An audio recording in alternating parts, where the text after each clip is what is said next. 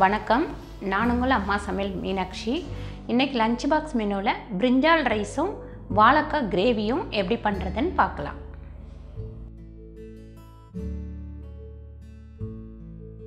பிரிஞ்சால் ரைஸுக்கு தேவையான பொருட்கள்: கத்திரிக்காய் பாருங்கள், ஒரு 3 கத்திரிக்காய் வச்சுருக்கேன், 3 ஸ்பூன் கடலைப்பருப்பு, 1 ஸ்பூன் தனியா, ஒரு 6 காஞ்ச மிளகாய், 1 ஸ்பூன் உளுந்து, 1 ஸ்பூன் கடுகு, வெறும் மிளகாய் பொடி 1/2 ஸ்பூன், புளி பார்த்திங்கன்னா கொஞ்சம் ஒரு கோலி உருண்டை அளவுக்கு, 2 வெங்காயம், கருவேப்பிலை தேவையான அளவு, உப்பு தேவையான அளவு, எண்ணெய் தேவையான அளவு, ஒரு ஆளாக்கு ரைஸ் வடித்து எடுத்து வச்சுருக்கேன். வாழைக்காய் கிரேவிக்கு தேவையான பொருட்கள்: வாழைக்காய் 1 வச்சுருக்கேன், ஒரு 1.5 ஸ்பூன் போல் வெறும் மிளகாத்தூள் வச்சுருக்கேன், 1/4 டீஸ்பூன் சோம்பு, 1/4 டீஸ்பூன் மஞ்சத்தூள், ஒரு தக்காளி, தேவையான அளவு உப்பு, தேவையான அளவு கருவேப்பிலை, தேவையான அளவு எண்ணெய். பாருங்கள், நம்ம பிரிஞ்சால் ரைஸுக்கு ஃபஸ்ட்டு புளியை கொஞ்சமாக தண்ணி விட்டு ஊற வச்சிடலாம். ஃபஸ்ட்டு பொடிக்கிறதுக்கு தேவையான பொருளெல்லாம் வறுத்து எடுத்துக்கலாம். இந்த கடலைப்பருப்பு, அடுத்து தனியா, அதுக்கப்புறம் காஞ்ச மிளகாய், இது 3 நம்ம வறுத்து பொடிக்கிறதுக்கு ரெடி பண்ணிக்கலாம். இப்படி இந்த மிளகாய், இந்த பருப்பு, கடலைப்பருப்பு இதெல்லாம் நல்லா கலர் மாறுற வரைக்கும் நல்லா வறுத்துக்கணும். இப்போ நல்லா வறுப்பட்டுருச்சு, நம்ம அடுப்பை ஆஃப் பண்ணிவிடுவோம்.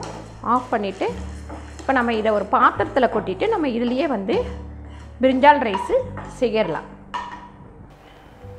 இப்போ பாருங்கள், நம்ம ஒரு 3 ஸ்பூன் எண்ணெய் போட்டுக்கலாம். இப்போ நம்ம கடுகு உளுந்து போட்டுக்கலாம். பாருங்கள், வெங்காயம் இப்படி நீட்டு வாக்கில் கட் பண்ணி வச்சுருக்கேன். அதே மாதிரி கத்திரிக்காயும் நல்லா நீட்டாக கட் பண்ணி தண்ணியில் போட்டு வச்சுருக்கேன். இப்போ நம்ம இந்த வெங்காயத்தை போட்டுக்கலாம். கொஞ்சம் நம்ம கருவேப்பிலையும் போட்டுக்கலாம். பாருங்கள், இது நம்ம அப்படியே தாளித்து கூட விட்டுறலாம். தாளித்து குக்கரில் மூடி போட்டு கூட வேக விடலாம்.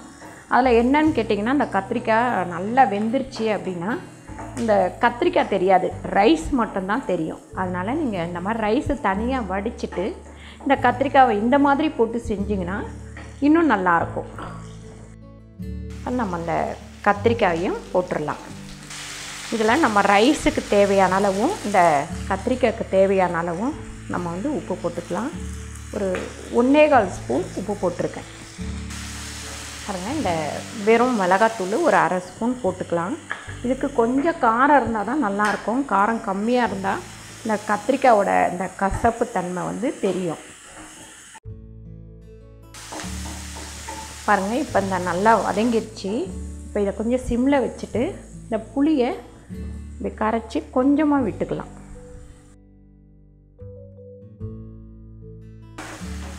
பாருங்கள், இந்த கத்திரிக்காய் கொஞ்சம் நல்லா வதங்குற அளவுக்கு இந்த மூடியை மூடிடுவோம். மூடி சிம்மில் வச்சிடலாம். ஒரு 10 நிமிஷம் இல்லைனா 5 நிமிஷம் இப்படி சிம்மில் இருக்கட்டும்.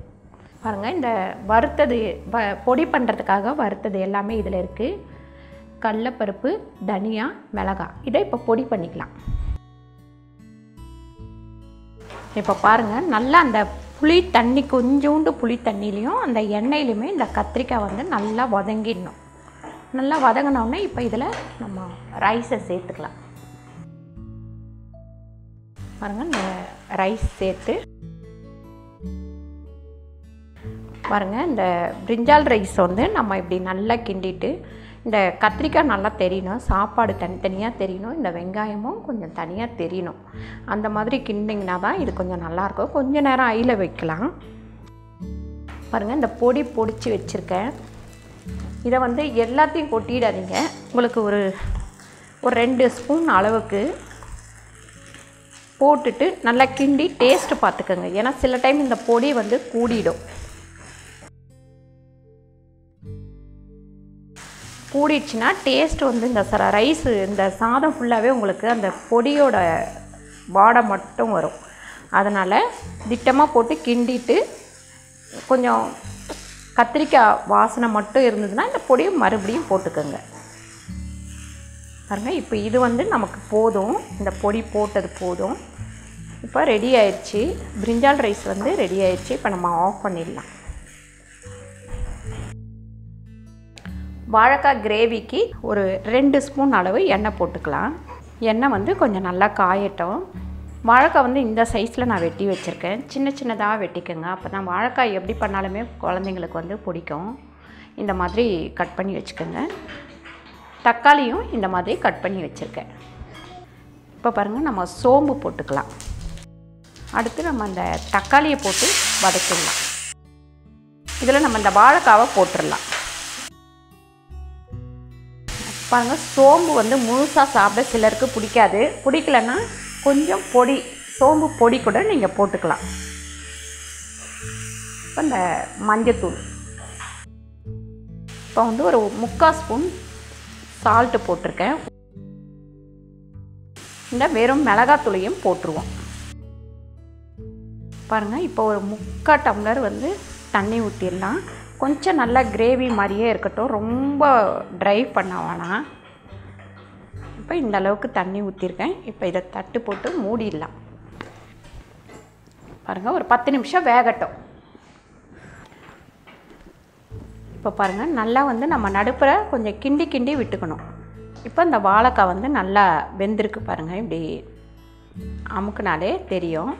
அதனால் இப்படி கிரேவி மாதிரி இருந்தால் தான் அந்த வெரைட்டி ரைஸ்க்கெல்லாம் கொஞ்சம் நல்லாயிருக்கும். ஒரு சில ரைஸ்க்கெலாம் இப்படி கிரேவி மாதிரி இருக்கணும்.